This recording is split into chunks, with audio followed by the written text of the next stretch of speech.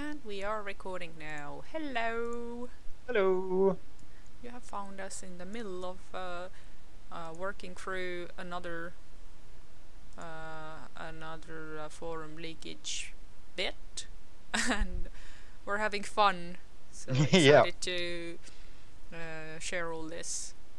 Right now, we're kinda sorta getting some not intercontinental, inter-character banter going on, and we've almost got it. We only got some action beats tagged as such, and then we have this action of non-argumentativeness. Totally a word. Totally a word. However, before we got to this point, we worked through some previous posts. Maybe let's read a little bit Yeah, can do. from the beginning, or from here, maybe. I can do from Corey had climbed atop the wreckage. Yeah. So what has happened on before this point? Oh, Why are we here? Alright, I'll start from the beginning. You've twisted my arm. And to get up to this point, we've taken. If you check out the leaked stories on the website, this point has been led up to from the Deja Vu storyline. So where Corey has ended up back on Tucker 9. He's found Nux. He's found Mirai. They've taken the ship. They've crashed the ship on our Chaos, and now they're sort of hanging around the ship, doing bits and pieces. So basically, this adventure, which ran on our forums for a while, the adventure starts here. I'm showing the website on screen. Starts here. Then continues with the oh, these links don't work. What the fuck? Which one's on the website? In the WordPress, in reading sample 6, or like Deja Vu part 6, the intro links are no longer working. The shortened links. I will fix that when we are not recording. Yes. In the previous ones the links work, so it's all good. It's a one-off error. But yes, so we started from the very same place where another reading sample takes place, namely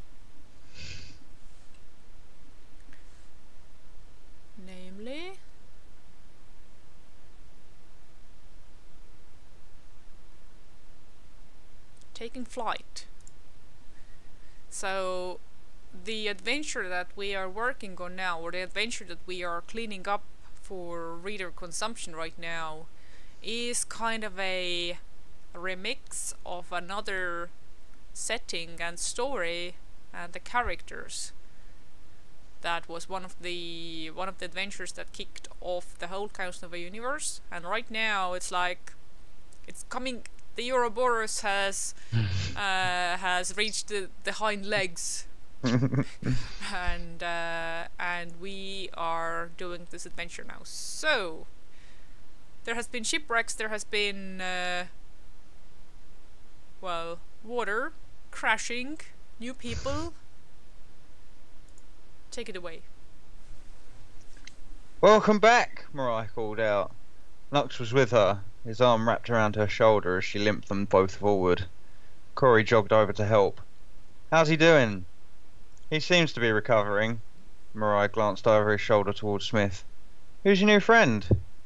You guys get to know each other. I'm going to check the ship. Their vessel was in a sorry state, still upside down but rolled onto its right side.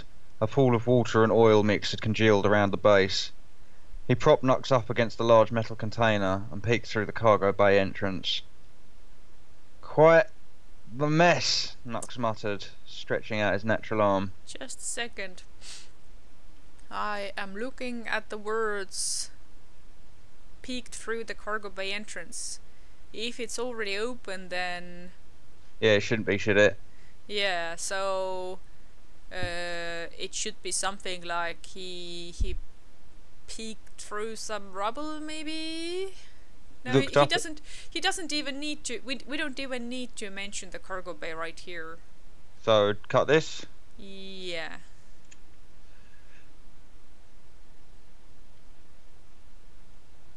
Yeah. He propped Nux up against a large metal container. Quite the mess, Nux muttered, stretching out his natural arm. You're telling me, Cora replied absent-mindedly. How you holding up? My bionics are pretty damaged. My eye's stuck on infrared. Need to keep it shut and rely on my normal eyesight. And my arm. He frowned at the mess of wires and goop. He pulled himself up the side of the container. Corey rushed to his aid, but was shunned away. I've got this. Let's pull this together here. Yeah. While that may be, we should be helping one another. You've got nothing to prove to me. I know that. I'm not proving anything to you. I'm proving it to myself. Bah, fine. Corey muttered and turned his attention back to the ship. Behind him, Nux managed to work himself upright. He reached for a release mechanism and dropped his useless bionic arm to the ground. Corey jumped. Gaff! It freaks me out when you do that. A little warning next time? Nux ignored him and started tinkering with the bionics. Corey had climbed atop the wreckage until he'd found a suitable hatch above the waterline. He worked his way in into the almost dry cargo bay. Hang on, let me try that again. Corey had climbed atop the wreckage until he'd found a suitable hatch above the waterline. He worked his way in into the almost dry cargo bay, powered up his blaster, and, with a shit-eating grin, aimed at the exit. The doors flew off with a mighty splash. What the hell, man? Just a second. Flew off and landed with a mighty splash.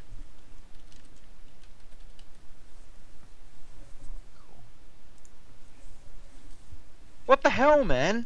Nux spat out some mud. I'll relax, would ya?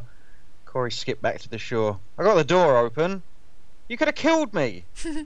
With a cargo bay door, you've been enough of a challenge for Servant Ice and the Skilf. Don't remind me. That's... Corey fell silent, rubbing his chin. What is it now? I just thought of something. Who's our enemy here? What do you mean? Well, we arrived back on T9, but why? Who are we fighting? And more importantly, who sent us? That should be easy enough to figure out. When you were on Tucker 9 originally, who were you fighting then? Servinius. Although back then we didn't know it yet. So what's changed? Corey stomped the mud. The Skilf. Nux reattached his arm, or Nux did something with his arm. Insert action here. Action here. If the time frame holds, then it's going to be a while until the Skilf show up again. Then my money is still on Servo. He could be up to something. That's why he's pulling us back in time. But we killed him and wiped out his entire network. Exactly! Corey paced back and forth, stabbing the air with his index finger.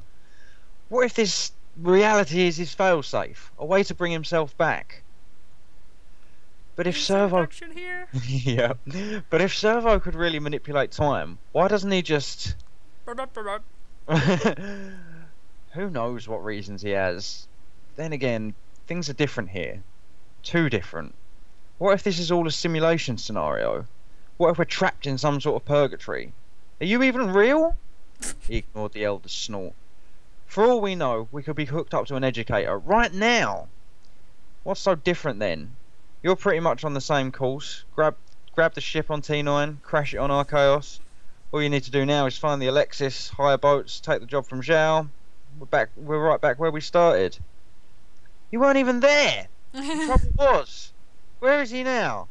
And what's up with the new faces? I'm telling you, something weirder is going on here. Act of non-argumentative is. There was something I wanted to add here. What's so different then? You're pretty much on the same course. Grab the ship on T9, crash it on our Chaos. All you need to do now is find and repair the Alexis, hire boats, take the job from Zhao, and we're back where we started.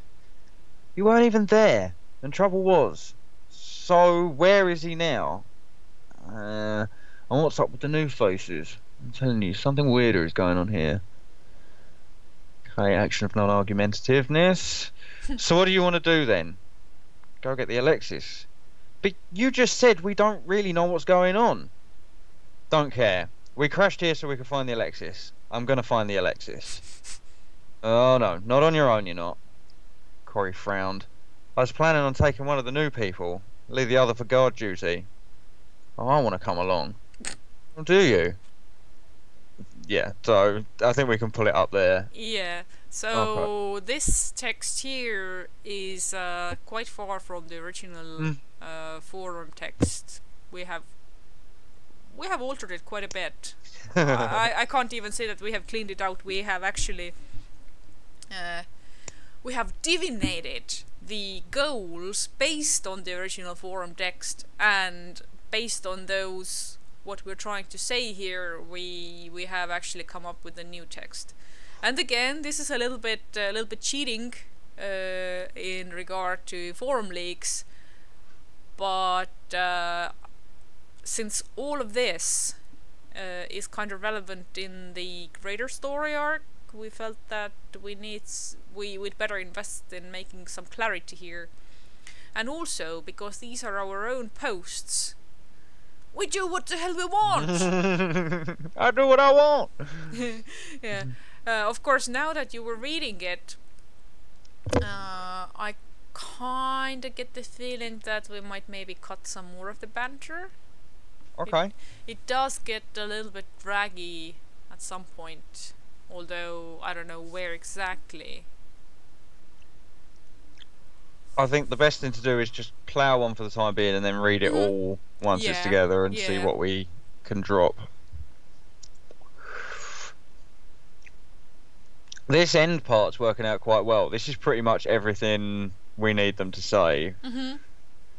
Just needs a bit of polishing. Yeah, so in the original forum post there was a lot of back and forth between the two guys. A lot was being said, but it's like it didn't seem to lead it anywhere. It wasn't particularly useful, and it didn't push the story in any particular direction. It was just these two dudes having a chat. I think what you were trying to do then was to have several callbacks to other storylines or other adventures and name drop the things that are like super important, pay attention, there will be a test later. I think that might have been a bit of it, yeah. Yeah. It's like, oh, there's a new person here. Let's flood information and catch her up with all the stuff that's happened. It doesn't work like that. That's a bad way of doing it. So any forum owners out there, just chat to people, and if they've got questions, they'll ask you. Oh, magic, right? Gasp. And right now in this for this reading samples stake, I have already shaved off a scene between my character and Nox's other character, who are getting to know each other and spending time elsewhere. So nothing is spared. There is no bias towards anybody's post in particular. Yeah. If it doesn't make the cut, then the editor will make the cut. Yes. And I think, speaking of cuts, behold! And I think we need the asterisks here because this scene takes us elsewhere, and we shall carry on from my character's perspective. Yay! I think I can read this because I already made the cuts yesterday. As they were approaching the fence, Smith took in the glorious sight of towering scraps ahead. Oftentimes she'd feel overwhelmed, yet all the blessed at the sight of industrial leftovers, especially in such large quantities. To shake off the excess sentiment, she turned her attention to the path ahead. The ground was now littered with small components and debris bits. She instinctively picked up a few nuts and bolts, carefully placing them in chest pockets, then paused and gave an apologetic smile. Sorry, old habits. They were almost at the gates now. She noticed a small heap of takeoff obsidian discarded by the fence. This was too much. Ooh, shiny! She exclaimed and skipped towards it. I'll be right back. A ship roaring overhead brought her back to reality. She hastily stuffed a handful of black tears into a belt pouch and hurried towards the gates. The sight made her drop into a crouch. The sight ahead made her drop into a crouch and back off. She peeked in through the metal sheets and rubble piles, 1,000 emergency scenarios and rescue plans rushing through her brain. She barely knew these people, but she felt oddly responsible for their well-being all of a sudden. And this makes no sense. So, the sight ahead, we don't specify what's happening here. So, I should either add that she sees a standoff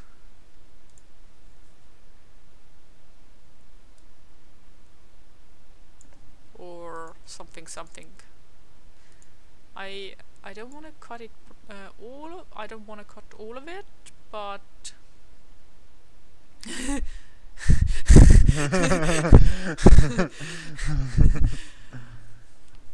I was happy that I dropped into a grouch. You gotta watch out for them grouches, man. Yeah. Mm-hmm. So basically the point here that the sight of her newly found crew at a gunpoint made her drop into a crouch and back off. Slowly back off.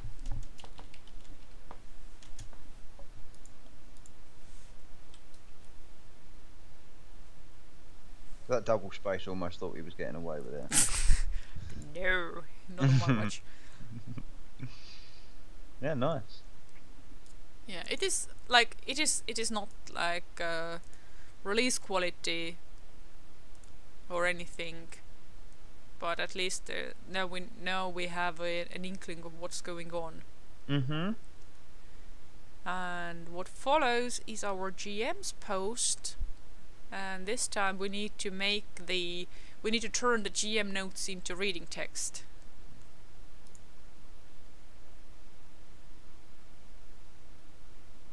Because right now he has written these notes in present tense, so it's basically like you see this and such is happening to you. But basically what's happening is that one of his characters is shooting our heroes with paintball, like showing who's the boss there, in a way, and picking them up for a briefing. It felt so much like it was so much more dramatic when the story was running. Like, what? He just shoots your characters. What the fuck?